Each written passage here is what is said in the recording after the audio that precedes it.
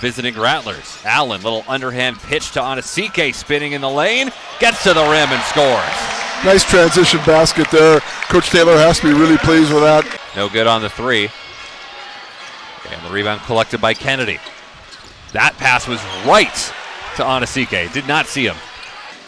Osiande drops it down. Anosike trying to go in.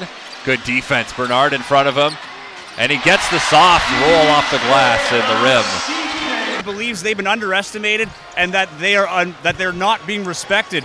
They have lost 4 straight games, but 3 of those 4 wins have been losses have been 5 points or less. If they can hold on to this for one more quarter, this could be a win that changes the course of the season and gets them back into a playoff race.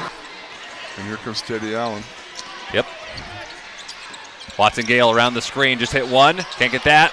Anosike, big board in the putback. And now going up against Roche, drives, floater, can't get it. Rebound, Anosike.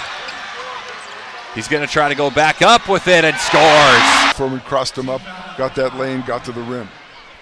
See that turnaround shot from Anosike. Who will it be? Anosike to the wing. Watson Gale for the win. Got it!